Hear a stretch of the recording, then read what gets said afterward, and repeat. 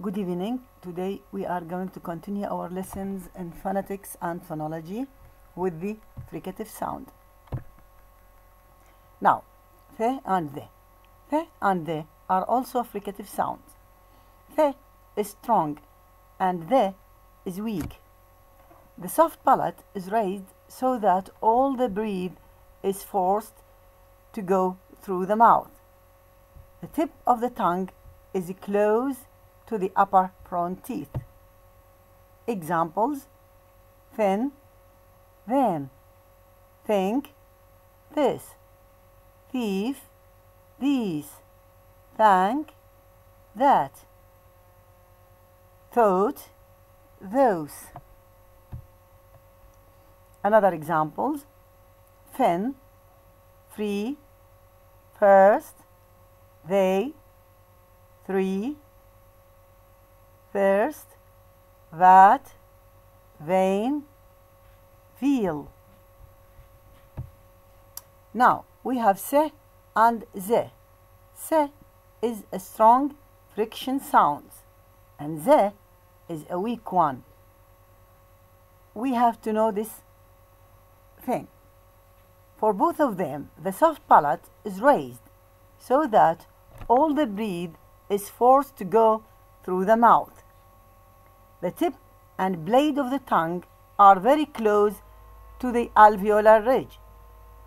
There is a very considerable narrowing at this point, not near the teeth and not near the hard palate. The teeth are very close together.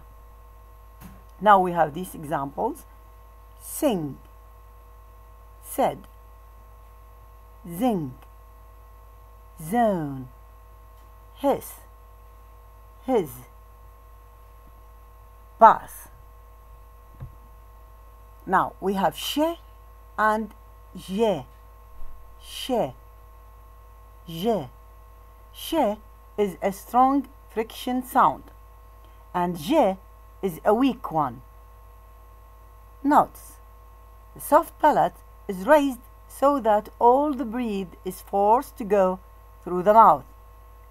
There is a narrowing between the tip of the tongue and the back of the alveolar ridge. The lips are very slightly rounded. Je does not occur at the beginning of English words, but she quite frequently does.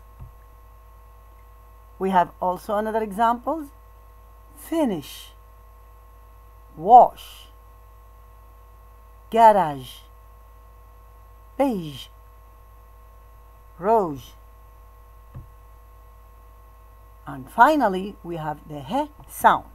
He always occurs before a vowel.